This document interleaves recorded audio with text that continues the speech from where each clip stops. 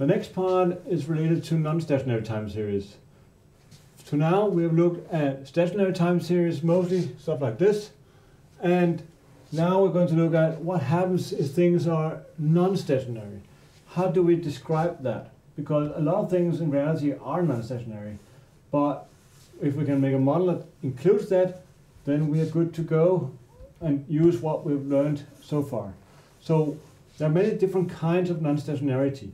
One typical thing is to have a long-term trend, which you can model in at least two ways. You can say, well, maybe there's a deterministic trend underneath everything, or maybe it's just a process that goes a little bit up all the time on average, but it could do other things as well.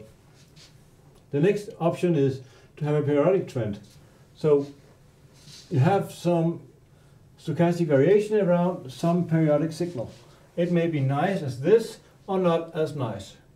Or then you may have something that is just a complex mixture of some, in this case you can see it seems like the variance is high in some parts and less in some parts, and then you have other things happening. Now for the latter part here, we may not always be able to find a good model within the scope of this course, but we will cover the other simpler parts.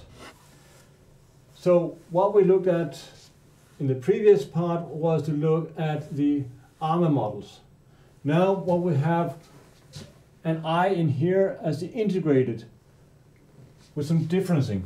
So basically what we do is that we look at an ARIMA model for a differenced signal. So we define a new WT as a new stochastic process that is D times differencing on YT. And then we make an ARIMA model, a regular ARIMA model for W. And the differencing operator, just to recap, is 1 minus B. You take that to the D power, and then you're done. Then you can just keep doing. There's a trick in picking D, but typically it's either 0, then you are in the plain stationary ARIMA model, or 1 or 2. When D is 1, effectively, when you're differencing, one time you're modeling the slope of things, differences in slope. So that is what could cover stuff like this. A fixed slope becomes then a mean value that is different from 0. If you go for D equal 2, you are modeling the curvature as in the second order derivative. So basically what we have is, if we have a model of this kind, this is the W, then we have the AR part and the moving average part. And regarding stationarity, then you will have, you can say, what comes from the AR part is the usual part. We can make an analysis of that for us on its own. And then you have this part with the D here, it gives you D roots on the unit circle. So again, it depends on what the power of D is, but you will have them distributed around the unit circle. Oh, sorry, you have them, in this case, you have the D roots exactly in 1, because you can just solve this. The rest comes later, because it comes now. To make things a little bit more complicated, we can say, well, you can have the integrated part, the ARIMA, but you can also have a seasonal part. So what we've covered so far is this structure here. Now we cover seasonal part, where we in general will use uppercase letters and then a subscript S to denote which season it is. If you have monthly data, for instance, S would be 12, if indicate that's the desired sequence.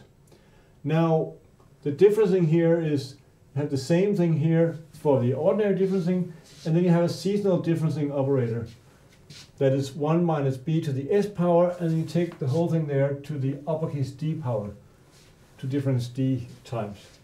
Typically, again, you won't be differencing in total more than, say, up to 2 times. Otherwise, you should probably try to find a different class of models to do the job.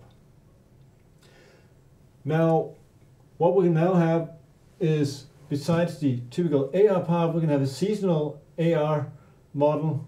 Likewise, we have a moving average part and a seasonal moving average part. So in total, we have just a polynomial with a lot of elements in it. When we're going to look at stationarity, again, we will focus on the combined AR part. We can look at the whole thing here as one polynomial. And if we kind of write it out as a function of z, we have it down here. And if we look at the roots, well, we have the roots for the pure AR part and for the seasonal AR part. They're considered to be stationary, so they are inside the unit circle. Then we have d roots in 1 as for the pure ARIMA case, and then we have a sequence of s roots distributed along the unit cycle, and we have d of each of them. So you have 2 roots, then you have 1 and -1, and if you have 4 roots, you have them there as well. And then if d is greater than 1, then you will have multiplication of each of those. So in total, you have d times s roots that are along the unit circle. Uppercase d, I should underline. So in the case where both lowercase and uppercase d are 0, then we have a stationary process, stationary seasonal process. So we have the AR non-seasonal and seasonal part again, and the moving average non-seasonal and seasonal part. One simple example is the following here, and the first thing is always good to identify which class of model is this. So first of all, say, well, there's only something on the autoregressive side, and we see that the lowest power we have is b to the 12th power. So this is an AR1 model with season 12. We could also write it in the following way. Notice the minus there, that becomes a plus on the other side. You're not surprised by that, but just want to mention that because of the notation of having plus on either, having the parameter being positive on either the right-hand side or left-hand side. So this means that yt depend on yt minus 12. Thus, it will also depend on t minus 12 minus 24 and so forth, and 36. So the autocorrelation function for this one here, how would that look like?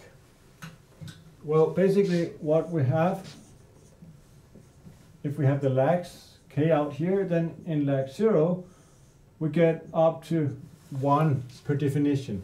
Then there's nothing, no correlation, no dependence on lag 1. We have to go all the way to lag 12.